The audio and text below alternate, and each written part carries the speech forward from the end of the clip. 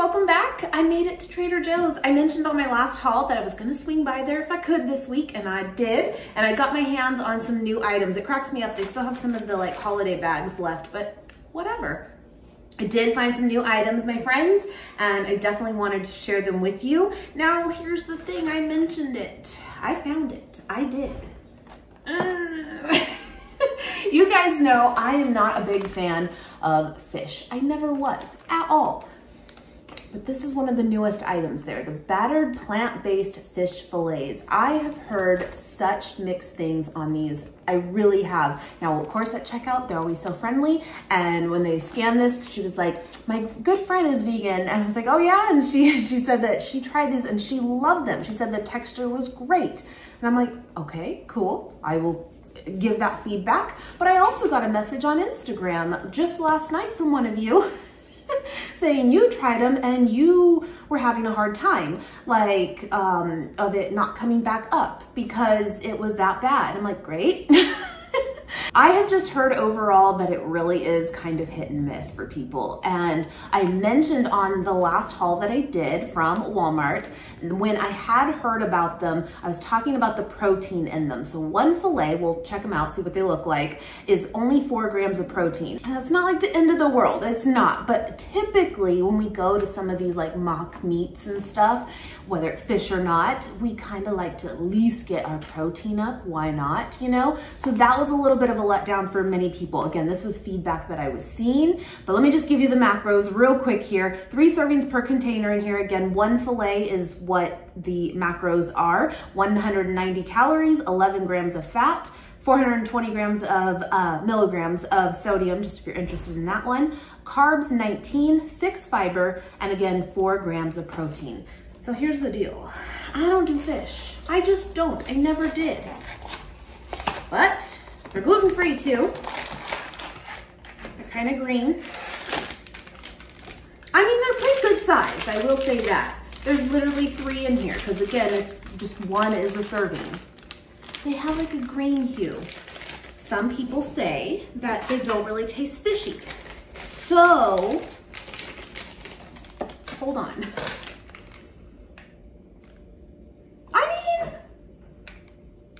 You know what the smell is just giving me is tempura.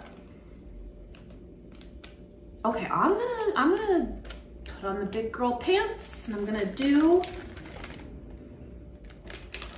try it. I'm gonna try it. Let's do this. Okay, in the air fryer, and then we'll go through the rest of the stuff while this cooks up. 10 to 12 minutes, air fryer, 400 degrees. Okay. I have the receipt in here. These are $4.99, so they're not the cheapest. But also kind of what you expect. I think a lot of the meats and stuff like that, the fake out ones from Trader Joe's, are usually around that price point. Speaking of that, some of this stuff isn't new and just things I need to get my hands back on, like these. If you caught my last vlog, the kiddo tried out, and I did, the spicy version, and you know, they're good, but they are spicy. They are. And he's like, where's my originals? Now, these have been kind of hard to find recently, and luckily Trader Joe's had them back, and these are still at Trader Joe's for $6.99. Now, I was also gonna try to get my hands, since I was in there, on the beefless bulgogi. Was not there again, my friends. Was not there. When I did go the last time or the time before, it was, I stocked up on like 4 boxes. I'm completely out, and they had them. They had a good amount, and now I did not even see a tag. But this has happened before, so I hope it comes back, and I will stock up again, even probably more. But those ones are like $4.99, I believe, too. $4.49 or $4.99. They're amazing. Get your hands on them if you do see them. This is another new item. Sorry, these bags are kind of obnoxious. The non-dairy oat beverage, which they've had now for months and months, but the unsweetened vanilla version. I'm excited to try this. I have high hopes. I think it'll be all right. 0 sugar, 60 calories for 1 cup, which is less than most oat milk, I will say that. 3.5 grams of fat, 5 carbs, 3 from fiber, 1 gram of protein. I don't know, we'll see.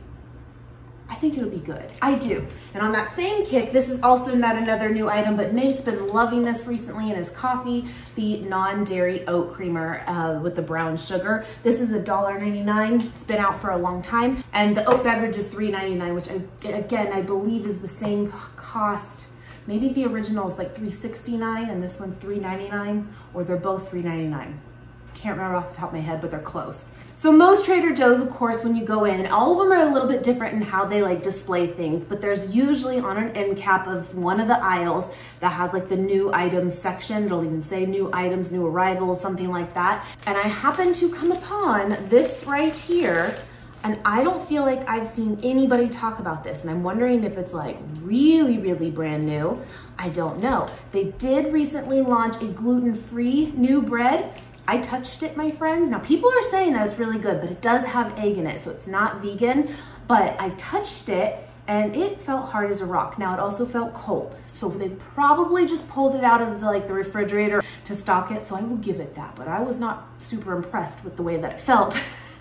I really wasn't. And the slices seemed really, really small, but I have heard good things. But that was the only thing new for bread that I had really heard about for Trader Joe's having. So I was not expecting to find this. Now on the ingredients here, the only thing that kind of stood out to me that could have been like, oh, does this make it not vegan or not, is it does say in parentheses to the first ingredient, ascorbic acid, is dough conditioner. So the good news is with this, sometimes dough conditioner is not technically vegan. I did not know this, but apparently that is the case. But because this is in parentheses right next to that ascorbic acid, which is what it is saying is the dough conditioner, that actually is vegan friendly. So I think we are good to go. Now this doesn't say vegan, but I think we're good. But here's the deal. This feels so soft, and 2 slices, and the slices aren't massive, but they're not tiny, is 60 calories, 3 grams of fat, 21 carbs, 18 from fiber, and 6 grams of protein. Now this kind of reminds me of 2 things. You guys are probably already like, yep, that. I recently got that, like, what was the brand? Timberwolf, was that what it was? I could be making that up. From Costco, I got like the double pack of like that bread. It's reminding me of that. Although I think this is even a little bit lower in calories. And the Better Bagel, kind of similar. Again, the fiber is pretty high. Now, luckily I did not have any problems myself having that, but sometimes that can be like too much for some people, and I totally get it. I will let you know, this was, like I said, on an end cap, just on like, not in the refrigerated section and stuff.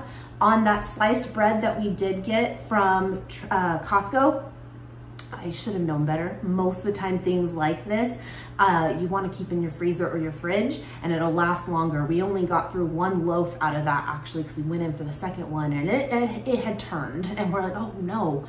But usually these types of things, that's what you need to do. So that was our bad, just throwing that out there. But this is made primarily from water, oat fiber, resistant wheat starch, and wheat gluten, soybean oil, inulin, sunflower seeds, ground flaxseed, wheat protein isolate, calcium sulfate, salt, enzymes, yeast. It's very, very similar, it sounds like, to, again, like the Better Bagel and that other one. I want to try it. I want to show it to you up close too. I was a fan of both of those as far as the flavor goes. I just told you guys that it's a little bit chewy, but I mean, like, it's like that from Costco. But I wasn't mad at it, you know, like it was still good. It's very, very soft. It just, yeah, couldn't have a little chewiness to it. It's good. I like it. It's like identical.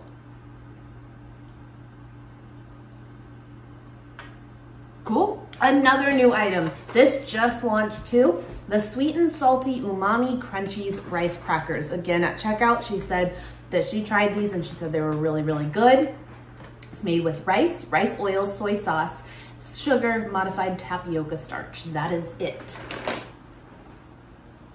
I'm trying to, I don't know how to describe the smell. They don't smell bad, but they do smell kind of like sweet, but yet soy saucy. But I guess that makes sense. Kind of, they look like little mini tater, like smashed tater tots. They do. Can you see that? Can you? I bit my lip. Everything's fine. Well, they're good. Mmm.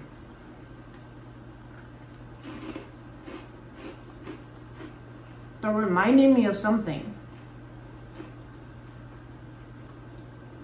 You know what? They kind of like, maybe I'm starting to smell that a little bit. I will say I'm not smelling fishiness. I'm not. They kind of remind me of like a tempura batter flavor. Oh, good. Mmm. Okay. I'd get them again. Not new, but I refuse to run out. Some more just popping popcorn when we make it fresh. And then, you can't see me like really up close, but it's bad. I look like a lizard right now. I really do. It is bad. So this has actually been brought back to Trader Joe's, so it's kind of new again, but it has been out before, the Brazil Nut Body Scrub. Now, all of Trader Joe's beauty products are not tested on animals, but certain ones are technically not vegan. Now, I did a quick little Google search because I was not 100% sure off the top of my head, and it appears we are good to go on this one. But just keep that in mind for all the beauty products. Not all of them are. Let's smell it. Oh, it smells wonderful. Oh yeah, oh yeah. Oh man, okay, I don't know why I sat on that, but for so long when it was out before, I've heard really, really good things about it. It's $5.99 and people are excited to see it back. So I grabbed that. Now this, again, not new, but kind of again to me, because it's been gone, my friends. So I got 2 bags. The rosemary croissant croutons, the flaky croissant chunks. They're amazing. Like, they're the best crouton I've ever had. Amazing. When they first launched, this was probably like sometime last year, maybe even like the beginning part.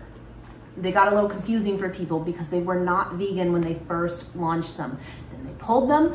They repackaged it, but the packaging still looked almost identical, but they did add a vegan label to it because they did modify it. And I think they just used a plant-based butter, like it does even say on here, that they weren't using before to make it vegan. And it is so delicious. It truly tastes like croissant croutons. Incredible, but they've been gone for months, my friends. So I saw them, I grabbed them.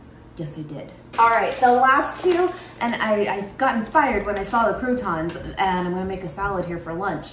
And I love to have my salads with sunflower seeds, and they're a great price at Trader Joe's. It's like $1.99, I think it is. Well, they're $2.99 now, but I swore they were $1.99 once upon a time. But even still, really, really good price. I like that they have the roasted and unsalted ones, but they also have raw ones, I think. And because I know they have raw pumpkin seeds, but they also even have like salted ones too. I just love the options that like Trader Joe's has.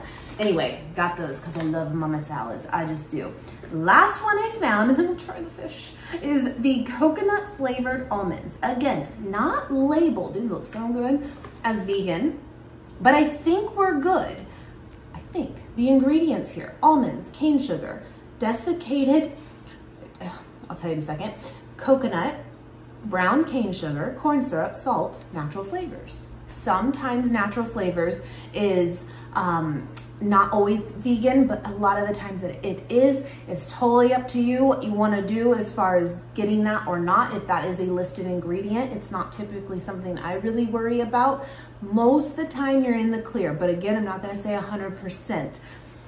They look really good, but desiccated, I don't ever see that word like used, and it just reminds me of Miss Congeniality when he's sitting across from her at the table and she's just munching away, and he's like, I'm sorry, I didn't hear over that half masticated whatever. And I just, that's what it reminded me of. Anyway, let's try these. Let's do it.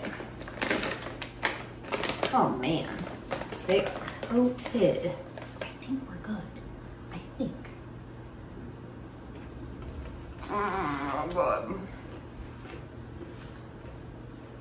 It's like crystallized coconut on an almond. Kind of even gives like a chocolatey vibe. Or no, toffee.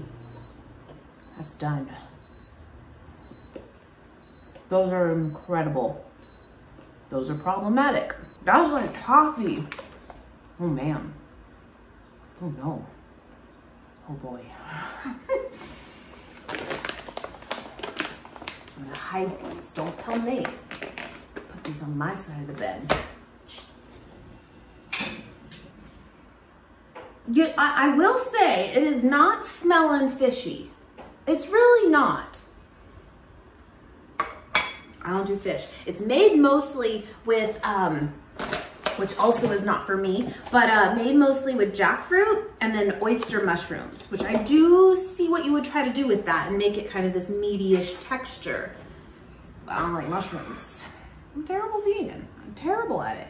I mean,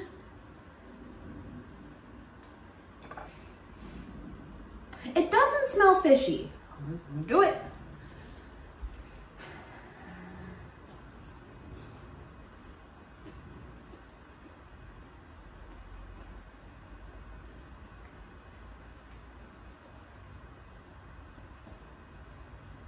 It's not fishy. It's not fishy. Am I a little bored with it? Yes. I don't feel like it has much flavor at all. Like the flakiness on the outside is basically the flavor. And it's not bad, but it's kind of still bare minimum. But look, I'm eating it.